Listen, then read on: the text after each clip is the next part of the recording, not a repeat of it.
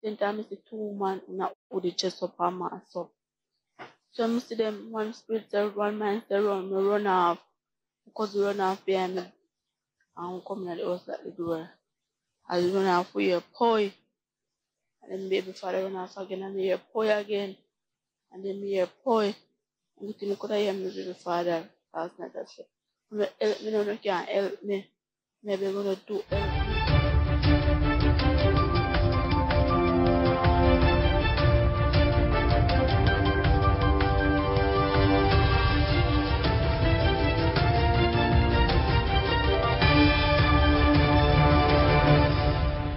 Welcome back to MyView TV, the people's platform, the home of undiluted news, reviews, updates, and your daily dose of entertainment. Don't forget to hit the notification bell, leave us a comment, like, share, and subscribe. I don't bring nobody forward in your cheer for me.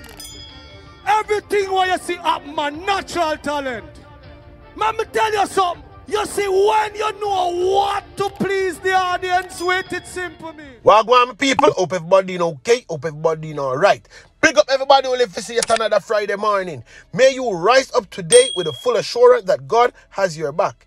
He is with you, for you, and actively working on your behalf. He does for you what you cannot do for yourself.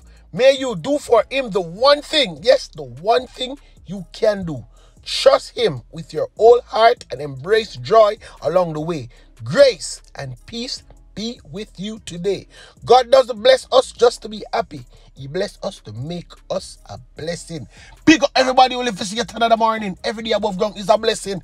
Every day I come and tell you that, how awesome it is to be amongst the living and not amongst the dead. People would not stop saying that. So all who don't want to hear it, who can just skip this part and wait until they get the news. Speaking of the news, holy pa, same thing are going. Holy pa body lie down, all about the place. Gunman and police in a shootout. And guess who win? I soon tell you no. But second wanted man charged for Montego Bay double murder. Here wagwan now, my people. The second of two men who handed themselves over to the police almost 2 weeks ago has now been charged with the double murder for which he was being sought. Christopher Campbell, otherwise called Bigfoot, was charged on Friday with 2 counts of murder, illegal possession of firearm and ammunition. Campbell is charged in connection with the killing of Suwayne Susu Pennicott, age 33, who was reportedly 4 months pregnant, and her 19-year-old boyfriend, Barrington Clark, also called Pepper. Yes, people, Pepper get Pepper. You understand? And yes, people, I don't want to feel like some don't remember. Pennicott then left a 4-year-old set of twin. Hold on, let me tell the people them who never about here. Were really the go on. The two were murdered in bed after a gunman invaded their home in a pre-dawn attack on Chico Lane in Hɛad, Norwood, St. James on June 4, 2022. Me only talk about that already, but me just a refresh on the memory. It was reported that about 3:50 a.m. the assailant made their entry into the couple's home by breaking down the door, and inches they turned the wrong way. Then peppered, yes, them pepper the couple with bullet, holy pa shot. The incident left the community tense. Family members were distraught as they tried to come to terms with the killing. Campbell, who handed himself over to the St. Bay police on Saturday, June 18, was one of the 2 men who surrendered to the cops that weekend. The other was Tajay Clark, age 22, unemployed from Salt Spring, St. James, went in a day earlier. He was accompanied by his lawyer. Me, I just come and tell you this. Bad man not turning themselves to police. That's why we rate Peke boy them. A shout out and then them get dirt. That's all they're supposed to do. Shout out the police, till police fix on the business. Anyway, people, like I start the news right there, so the gun in the hand right now. A man shot and injured in Grange. A man was shot and injured at his gate in Grange, Westmoreland. According to information reaching our news team from the police, that about 8:30 p.m., the man was sitting on his front porch wall at his yard when a motorcycle rode up with 2 men aboard. The pillion got off the bike, brandished a firearm, and opened fire at the man who ran. The gunmen made their great escape on their motorcycle. The same one of them ride come in the direction of the Grange Health Center.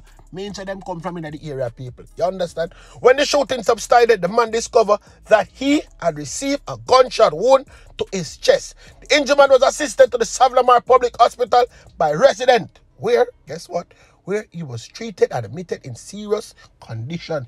That's what the police them tell me, The police also told our news team that there has been an increase in criminal activity in Grange area of recent. There are also investigations to determine if Wednesday night shooting incident is in connection to the murder of Oshane Hamilton. Hamilton was shot and killed by a gunman on a motorcycle on Mint Road in Grangeville the night before. Yes, people. Hold on then, I'm going to tell you this. According to statistics of the Jamaica Constabulary Force, there has been a 39.2% increase in murder in Westmoreland since the start of the year. As of June 26, there has been 71 murders recorded when compared to the 51 murders that was committed in the corresponding period. So hold on a bit there now. I think them this a crime done. So from one man, where they on him wall, I'm gate, we get shot in and chest, but he's not dead, to one man we get shot right on him veranda. Here wagwan pan wagwan now. Out of St. Thomas Magan go to this and news here. A St. Thomas man was shot and killed. Guess which part? Right on him veranda in yard. He has been identified as Odain Thomas of RT's Yalas in the parish. Report that about 10 p.m. Thomas, along with other people, were sitting on the veranda. Hold on, we make somebody who sit on the veranda talk too. When men enter the premises and open gunfire, hitting him several times. Him alone get hit to enough people. Odain, yes, is the brother of Alwyn Thompson, who was also killed in April this year by the police in a double fatal shooting. In that incident, both men were killed after one of them allegedly pointed a gun in the direction of a lawman who took evasive action and fired at them. Remember me already talk about that already. Alwyn Thompson's brother, let me tell you a little something about him if you don't never know. He's said to have a criminal history in the parish after being charged several times before. He also have done prison time. We know now one that 10 p.m. One him really upon the veranda. Me can't tell you no. Here wagwan pa wagwan now. Last night I come on the veranda. Me, my baby father, my cousin, and my friend. I was sitting out having a conversation. I sit down but me I look out and at the same time I see two men who they chest up and mass up. So I see them, one spirit there, one man there run, me run off. Because we run off behind me. And come in at the house at the door. I run off with a poi. And then baby father run off again and me hear poi again. And then me hear poi. And you could hear me baby father last night I said, help me, no can't help me. Maybe I'm gonna do help me. Me not work and me have a 4-month-old baby. I have a little daughter with every month she has start to get blood. I go cook and I like to me I work frequent. She's the work. Me do me have to work at the factory and right now nothing really that factory. And then they just then kill him, let the baby and let the little girl for me alone. He's a hard working man, very hard working job, a family man. He come to him family, them it's all about a family man. Come to him picking them, especially in daughter. And if you want to watch the video while them listen, yes man, that's at the house, right there, so the house there, right up a Pancho Lane. And I'm that in a little left hand corner. I feel him face, I him dead. Anyway, more people dead. 22-year-old killed at birthday party in alleged gang-related drive-by shooting. Yes, people. People just are dead. Left, right, or center. Here we go now. A 22-year-old man was shot and killed during a drive-by shooting in Roside, St. James. Boy, people, the bird cert rich. And guess how far boy? Now, Mr. Brown, here we go now, man. The deceased man has been identified as Giovanni Brown of an Amity, Cambridge address in the parish. According to police report, Brown, yes, Mr. Brown boy, you understand, was attending a birthday party in a section of Roside called Village Top when the shooting occurred. Our news team understand that the now deceased man was standing with a group of individuals at approximately 10:45 p.m. when the occupants of a black Toyota Corolla motor car opened gunfire, hitting him all over the body. Look at how him them come for, because I alone get shot. So much people can't stand up, and a brown boy alone get shot, people. The police were summoned upon the arrival. Brown was seen lying on the roadway in a pool of blood. Face down, teeth meet concrete. Yes, people, dead. Yes, you shot the police, them came. Right up a Carnal Legion Hospital. Right up there, so him go. You understand? The cold storage was there and waiting. Well, I'm going to tell you something on the door now. Unconfirmed reporter that the man shooting death is gang-related. A well-placed source told our news team that Brown was attached to the Brecker gang. Yes, people, the Brecker gang. Ganga joining leader police and soldier slap a long time ago. Anyway, like I'm still in that area. They are Westmoreland, because the police them down there asleep. A man dead. Right fish by them there asleep, people. A 17-year-old boy was shot dead in his yard on Ricketts Avenue in Salvamar, Westmoreland. Early Thursday morning. Yes, people. The deceased has been identified as Jerry Francis, otherwise called Jay, of a Ricketts Street address. Ricketts Avenue is part of the zone of sleeping operation.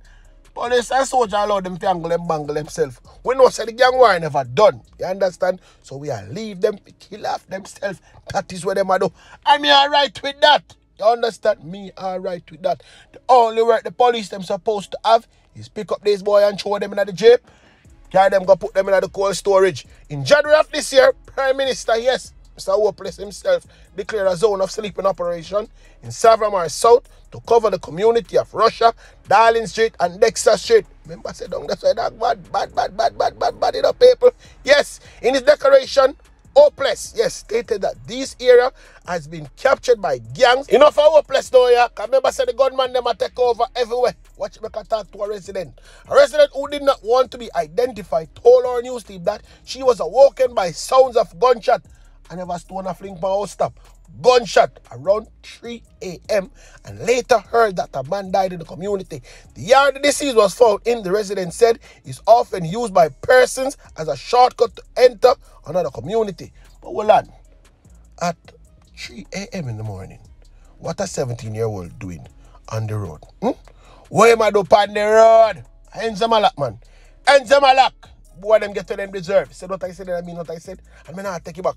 Report from the police that resident heard explosion at about 3 a.m. and Francis' body was later found at 5:20 a.m. with multiple gunshot wounds to his head. The man them execute him, people.